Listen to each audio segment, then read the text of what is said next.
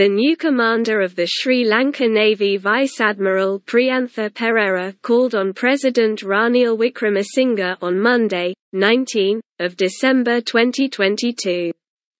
Vice Admiral Perera assumed command as 25th Commander of the Sri Lanka Navy on Sunday, 18 December 2022, after he was elevated to the rank of 3-star Admiral. In keeping with the tradition, the new Navy commander met with the President and presented a memento to mark the occasion. Vice Admiral Priyantha Perera's illustrious career has been enriched with vast experience in the Sri Lanka Navy in various capacities, and the officer has held command at sea and earned victories in battle as a squadron commander in the prestigious 4th Fast Attack Flotilla,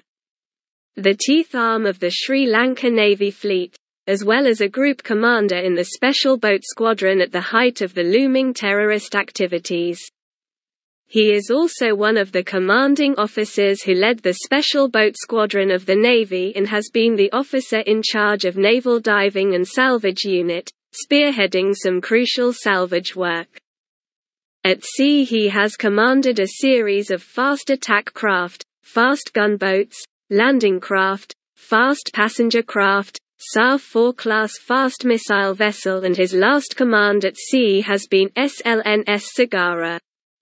an offshore patrol vessel. Vice Admiral Priyantha Perera is a recipient of Rana Sora Padakama, RSP, thrice for conspicuous display of gallantry in combat, and Uttama Seva Padakama, USP, for unblemished service and devotion to duty. The senior officer has been commended by former commanders of the Navy 7 times for his leadership and professional conduct in challenging circumstances and tasks.